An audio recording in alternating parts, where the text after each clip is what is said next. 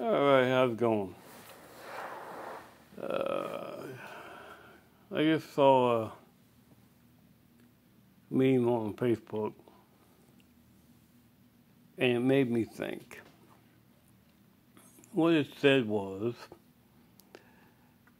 that in the current times we are living in, the devil is no longer hiding, he is right there in plain view. And I would agree with that because as times are going on, they keep getting crazier every day.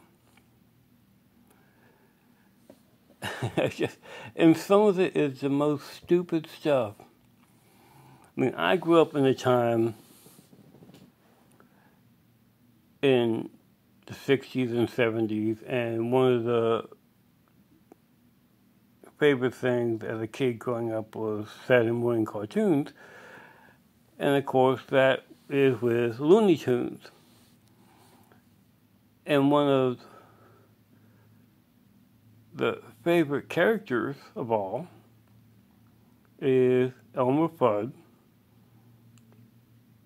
which for the most part he is portrayed as a hunter. Now there's other times when they show him in other circumstances when he's not hunting, but his character, what he is, he's primarily a hunter.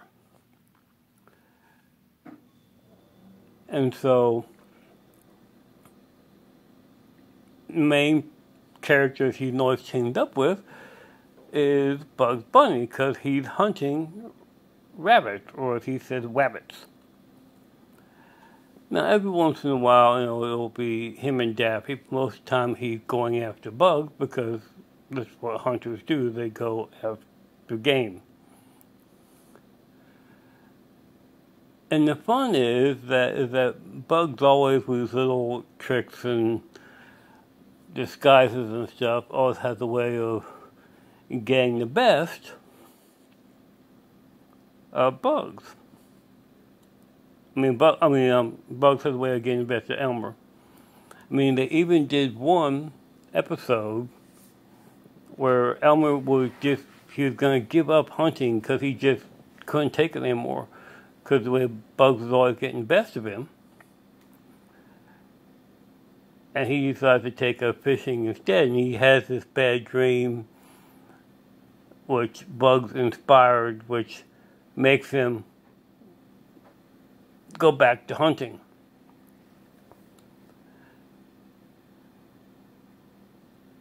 And, we grew up okay. I mean, we're not... a lot of people who watch that don't hunt. I don't hunt, but, some of my family have, and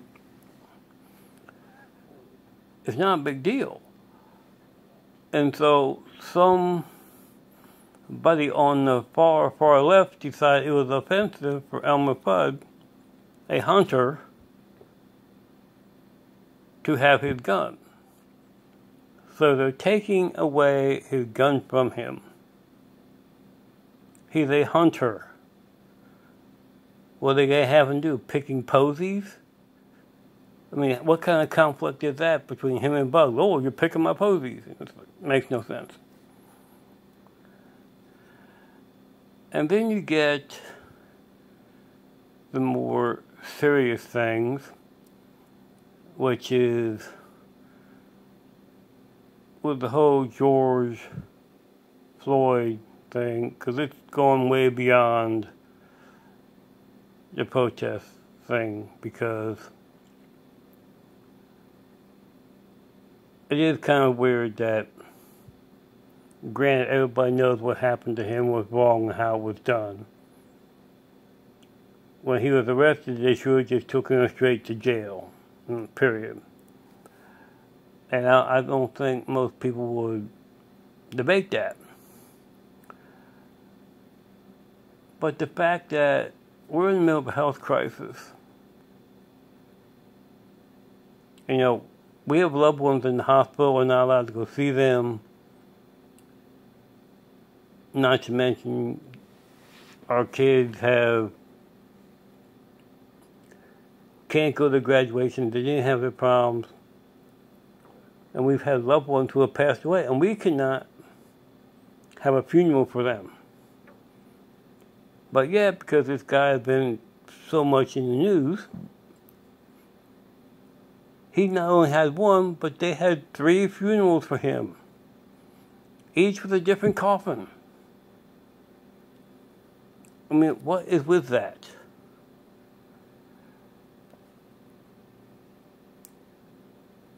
And it just does not make sense. And I debate some of these people on Facebook sometimes, and it's people who, they're not my friend, but go on another friend's page and I leave a comment, and then somebody from their friends with challenges me, and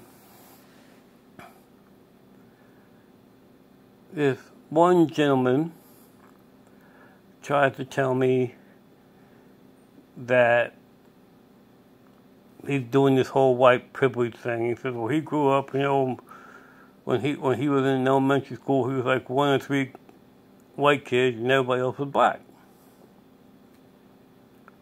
I said, that's fine, but because the post he was showing was about white privilege. I said, look, I don't know what you're talking about, white privilege. I mean, my family was far from rich. My brother and I grew up in foster care. Everything we ever made from our lives, and my brother did better than myself. We did from working hard. And of course, he chooses to debate me and says, well, you just don't understand that a lot of these black people have gone through this, and this. And I try to give him a quote from Morgan Freeman, which I saw, which basically said that, and this is from him, where he goes, I'll stop calling you a white man if you stop calling me a black man.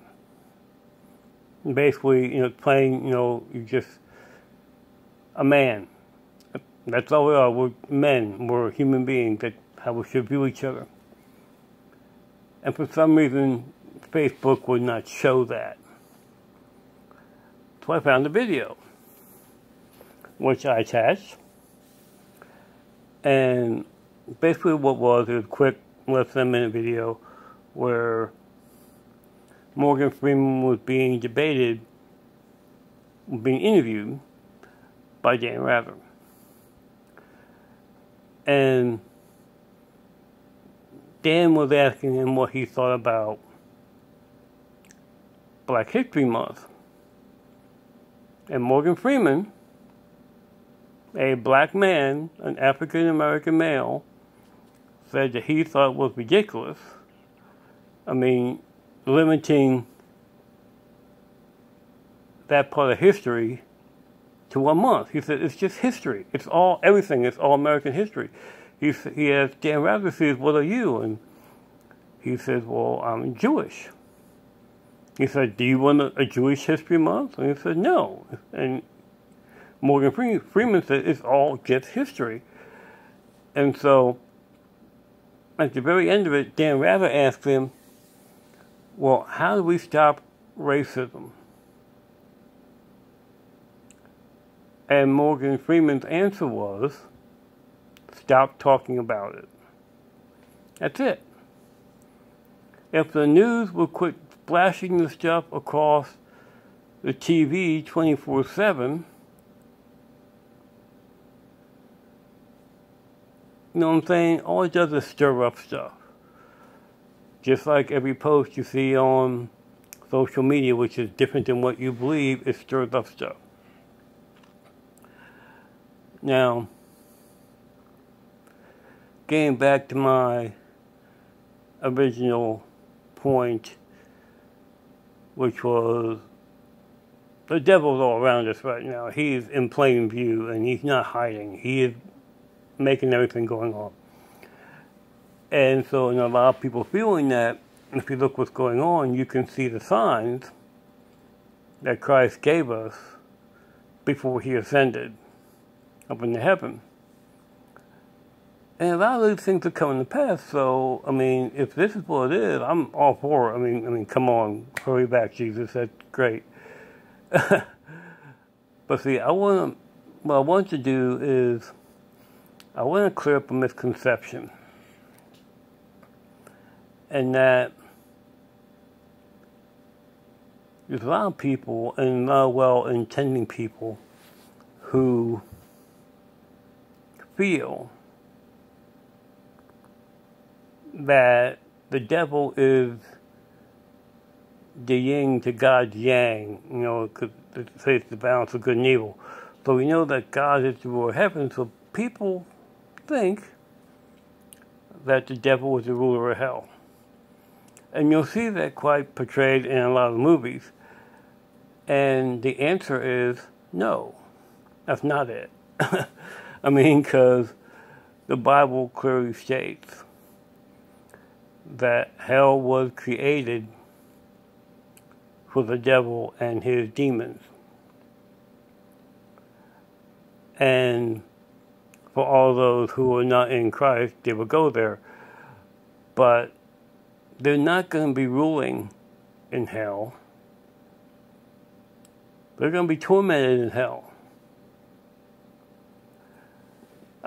All because after his creation, the devil got cocky because he looked how God was doing things and thought, I can do better.